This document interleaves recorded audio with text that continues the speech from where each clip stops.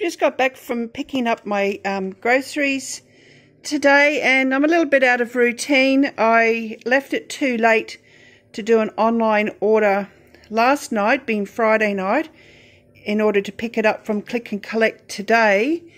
And then it dawned on me that tomorrow is Anzac Day, so the shops will be closed. So I went down and actually shopped inside the store, which I haven't done in such a long time, and I didn't keep track of it with my calculator just to test myself. I went with my list of everything that I needed to top up. I did have my husband with me, and as you can see, there's a few treats in there. But just stay with me just to see if I did stay on budget. I do still have some vegetables, frozen vegetables, so didn't need much, and only picked up some little bit of fruit and frozen fruit. But this is what I got. I got a dozen eggs, some ice creams. They were marked down. Ice creams for the kids, and my son's having a sleepover tomorrow, so his mate and him can have some treats. I also did get some marked down baked goods, chocolate muffins and some iced cupcakes for the freezer for lunch boxes. I did make some muffins for school this week, so they're in the freezer still, so at least I've got a good supply now. A whole cauliflower, not the best condition, but I'll use that up first.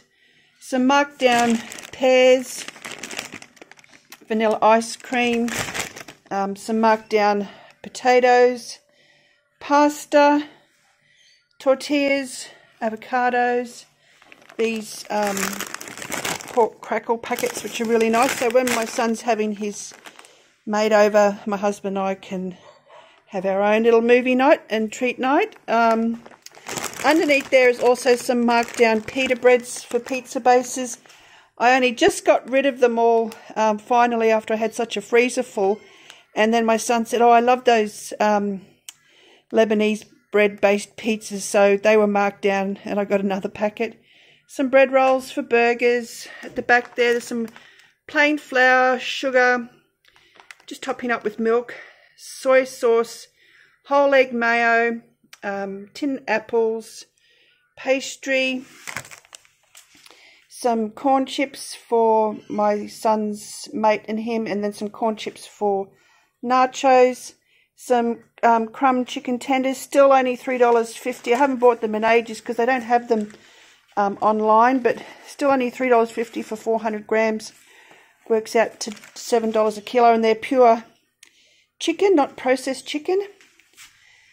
Salami for pizzas, and then my husband spotted this sliced roast chicken breast for sandwiches, marked down.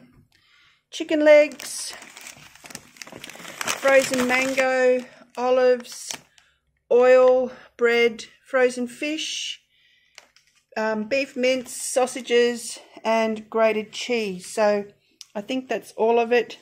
And the price for all of that, it was a little bit daunting waiting for the final price to come through, but I still stayed in budget.